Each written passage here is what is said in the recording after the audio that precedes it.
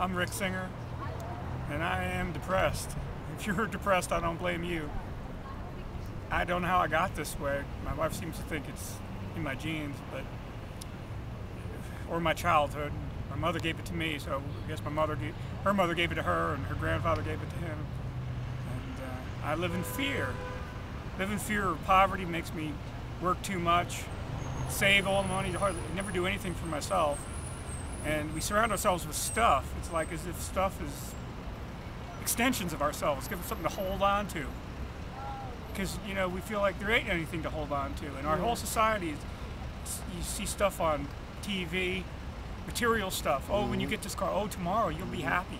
When you get that, when you get this. They're selling you stuff. And our whole, you know, the whole economy is about consumption, consuming.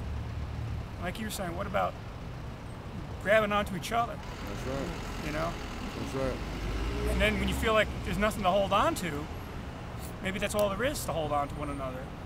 Because, you know, your kids are going to grow up and, you know, I don't remember my ancestors. I know my dad, remember my grandfather. I don't remember my great-grandfather, and my great-grandchildren won't remember me. That's right. And they don't care if I leave them a big pile of money or some foundation.